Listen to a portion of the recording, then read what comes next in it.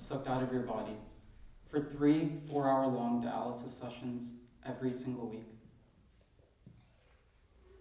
This past week at my EMT shift, I asked my routine dialysis patient, we'll call her Kendra, about how she gets through her 3 4-hour-long dialysis shifts every single week. What do you mean how? Kendra asked. I don't really have a choice, do I? Kendra has been one of my dialysis patients for the last 6 weeks. To me, 12 hours a week of hemodialysis, where a machine filters all of the blood in my body, would seem like an eternity.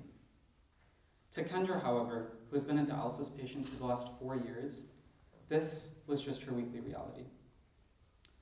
Kendra suffers from stage 4 chronic kidney disease, or CKD for short, and according to her doctor, has less than 10 years left to live if she doesn't receive a donor kidney transplant. From the outside, Kendra's situation may seem dire, but it's not rare. In fact, what if I told you that every 24 hours, there are 360 people in the US alone who begin dialysis treatment just like Kendra? What if I told you that CKD is the 9th leading cause of death in the United States, killing more than breast or prostate cancer every single year? Or that 1 in 7 US adults have CKD, but 90% of them don't even know they have it until they have to start dialysis. As we begin talking about CKD like this, it starts to become pretty alarming how little most of us know about our kidneys and about CKD. When we go to the doctor for our annual physicals, we know to ask about things like our blood sugar or our blood cholesterol, but when was the last time you asked about your kidney function? Why is CKD so under-discussed? So before I go any further, let me take a step back and let's first talk about what exactly CKD is. CKD, or chronic kidney disease, is the gradual decline in kidney function over a long period of time, usually years and often decades. There are 5 main stages of CKD as shown up here. And where stage 1 CKD means your kidneys are still functioning at 90% ability or more. Stage 2 is mild CKD, where your kidneys are functioning at about 60 to 90% ability. Stage 3 is moderate CKD, where your kidneys are functioning at 30 to 60% ability. Now, stage 3 is when most people start realizing that they might actually have the disease, once they've usually already lost about 50% of kidney function. Stage 4 is severe CKD, with only 15 to 30% of kidney function left. And finally, stage 5 is end-stage CKD, with less than 15% of kidney function remaining. So, to further understand why exactly CKD is under-discussed, let's first think about one illness that is pretty well known, and that is discussed well. Let's take coronary artery disease, a type of heart disease, for example. Coronary artery disease and other types of heart disease often present with some sort of poor circulation, pain in the upper arms, or chest pain at the beginning.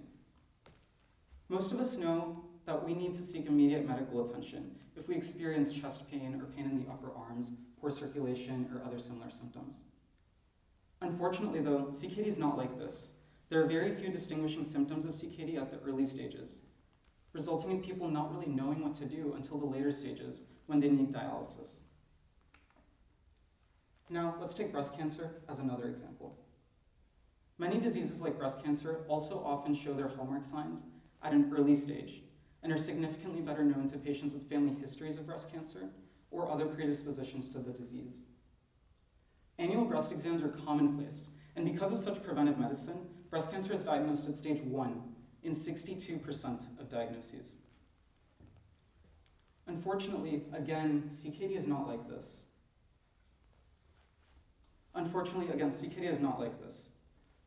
Unlike coronary artery disease, there are very few symptoms of CKD that are readily distinguishable at the early stages. And unlike breast cancer, there are very few awareness and prevention-based efforts to actually stop CKD before it gets serious. For example, consider that a CKD patient might initially have some sort of nausea or fatigue or weakness or other similar symptoms. I'm sure we've all felt some sort of nausea and fatigue and weakness from time to time, but that doesn't necessarily make us think that we have CKD. Given such symptoms, there are very few ways to identify CKD at the early stages, and there are very few ways for people to know that they might actually have CKD until the later stages, when blood is in the urine, the lower limbs begin to swell, and more serious and noticeable symptoms begin to develop. Fortunately though, this is because our kidneys are pretty resilient. With 1 million functional units called nephrons in each of our 2 kidneys, the decline in kidney function is often slow and gradual. This slow, gradual decline in kidney function means we have more cold-like symptoms at first, followed by more severe, alarming, and noticeable symptoms later. This is why most patients don't usually realize that they have CKD until they've reached stage 3A or 3B of the disease, when about 40 to 60% of their kidney function has already been lost. Unfortunately,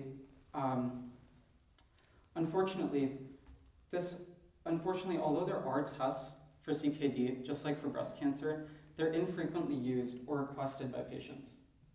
Nephrologists recommend estimated glomerular filtration rate tests, or eGFR tests, about every 12 months. But most of us just don't know what these tests are on the same level as tests for breast cancer or heart disease or other similar tests. Because of this, patients usually get diagnosed late because they get tested late. And because of this late diagnosis, patients usually don't understand that they have CKD until they've already lost about 50% of their kidney function. The lack of awareness of CKD and the lack of education about the symptoms of CKD, in addition to the lack of prevention and screening-based efforts to actually combat CKD before it becomes serious, are some of the prevailing major important factors in the prevalence of CKD in the United States today. However, our understanding of why CKD is important does not stop here. In order to really begin appreciating why CKD is under-discussed, we need to dig a little bit deeper into the monetized aspect of the disease. So, like most problems, let's try to follow the money. In the US, CKD is an enormously, massively profitable business, with treatments for CKD like dialysis worth over $80 billion a year and growing at about 6% annually. Unfortunately, such a big market can become pretty troubling when large for-profit companies like DaVita Inc. and Fresenius Medical Care hold about 70% of the market power, creating major conflicts of interest and actually informing patients about whether or not they have CKD and actually preventing dialysis in the first place. Companies like DaVita and Fresenius monopolize the dialysis market, boasting market capitalizations in the tens of billions of dollars and with annual operating profits of over $2 billion each. These enormous market capitalizations and annual operating profits are largely made possible by suboptimal treatment practices that don't put patients first, and that limit awareness and prevention of CKD. Simply put, DaVita and Fresenius, as for-profit companies, have a vested interest in their bottom line. And in order to protect their sacred line, they often resort to biased selective medical guidance that is not in the best interest of patients, and that minimizes awareness and raising preventive efforts to actually combat CKD. For example, consider that transplant referrals must be made by dialysis clinics for every single patient, with the Centers for Medicaid and Medicare Services noting that dialysis facilities have to make these transplant referrals. Unfortunately though, many for-profit companies like DaVita and Fresenius fail to do a proper job in educating their patients about what exactly a kidney transplant can do for them and the superior prognosis with the kidney transplant. Because of this, many patients join the transplant waiting list late, and at for-profit clinics have a 17% lower chance of actually receiving a deceased donor kidney. Fortunately, many public officials have started to notice these massive conflicts of interest and attempted to resolve them through clear policy and stronger regulation. In 2018, a group called Californians for Kidney Dialysis Patient Protection hoped that through Proposition 8, a lot of these problems would begin to be solved.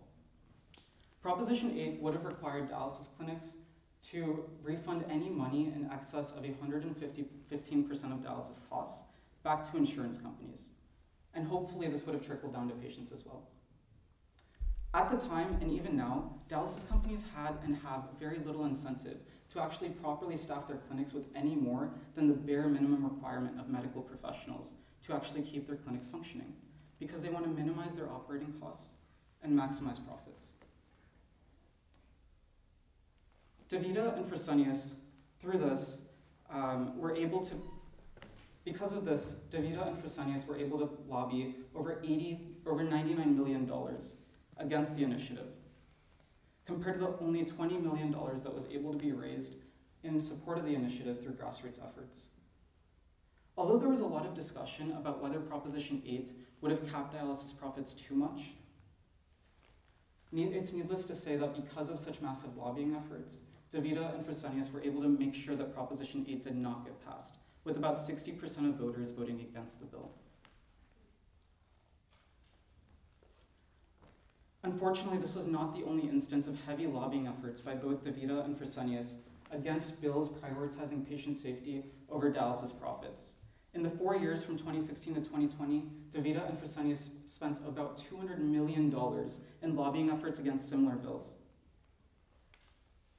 In addition to such lobbying efforts, DaVita and Fresenius also have spent hundreds of millions of dollars in the last few years in settlements for major lawsuits instead of simply using this money to better prioritize patient safety and care within their clinics.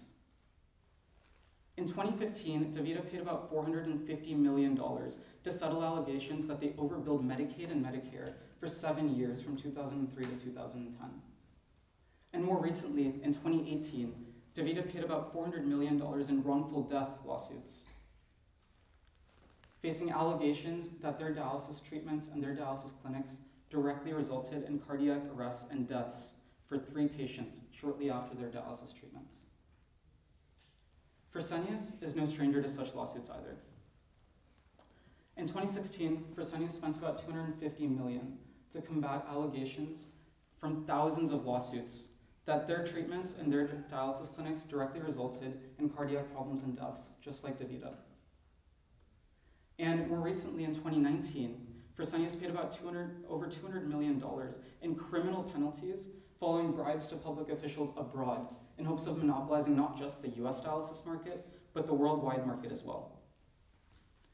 Clearly, based on these past lawsuits, allegations, penalties, and settlements, DaVita and Fresenius have very little incentive to actually raise awareness of CKD and prevent patients from going on dialysis in the first place. So, given this incredibly messy for-profit dialysis industry, and given the lack of awareness of CKD and few distinguishing symptoms of CKD at the early stages, what exactly can we do? First, it's important to keep in mind that although CKD is really under-discussed, this is not just the public's fault. Our for-profit-driven healthcare system allows companies like DaVita and Fresenius to monopolize the dialysis market, resulting in very little incentive for these companies to actually care about raising awareness for CKD and preventing dialysis in the first place. So, because of this, it becomes all the more important for us to support grassroots programs that raise awareness for CKD. Fortunately, there are already a lot of nonprofits that work on such issues, and I'm really proud to be a part of one of them, KDSAP, Kidney Disease Screening and Awareness Program. KDSAP is a nationwide 501c3 nonprofit that's run primarily by undergraduates at various universities around the country. At USC KDSAP, we provide educational events and free screenings so that people can get tested for CKD and learn more about CKD with us.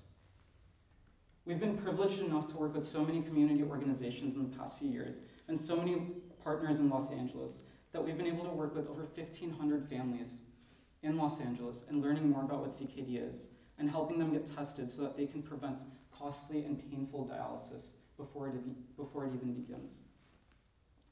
By supporting organizations like KDSAP through coming to our educational events, attending our free screenings, or even by donating, we can begin to ground these conversations at the community level.